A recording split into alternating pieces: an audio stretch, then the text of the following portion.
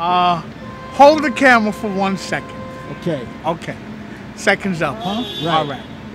My name is Rashid McConnell. Now spell the first name.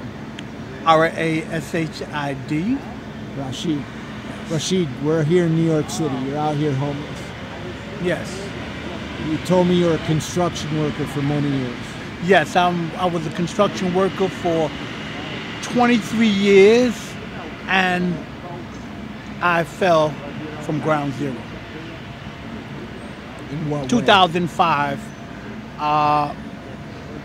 Well, 9/11 hit 9/11. I got to 9/11 at 9/28, and I was there 4 years in construction doing the cleanup with Local 79 as a mason tender.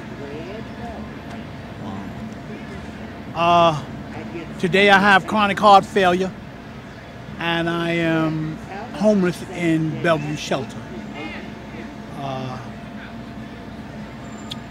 I go to Columbia University for computers, and I'm trying to rebuild my life and get myself back on my feet. Now, when we first started talking, you said that sometimes the food is better out here than in the shelters.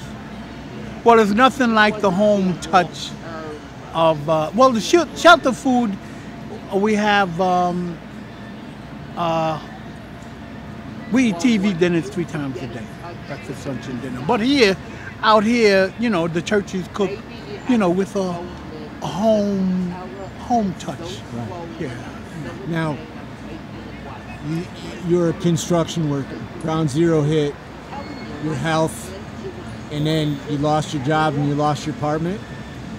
Yes. And I'm too young I'm 58. I'm too young for until I get 62. Then I can get, you know, a pension. wow. Now, what caught my attention is we've been out here for a while, and you're just so nice to people. I mean, just everybody that walk by, and other homeless people and other non-homeless people.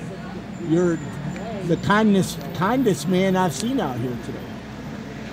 Well, it has to do with my upbringing. I had a wonderful mother who was also so kind and giving to people. And those attributes of kindness go a long way. You know, charity starts at home, and I believe if you pick a man up, you can help him on his way. You pick him up today, he might be the one that might pick you up tomorrow. And it doesn't hurt to smile and give a kind word to someone that you know is suffering and in pain. You know, relieve someone's pain, help someone, do something for someone that would be meaningful. If you had 3 wishes, what would they be? Food, clothing, and shelter. Food, clothing, and shelter. That's it. Well, thank you very much for talking to me. You're welcome. Thank you for airing my story.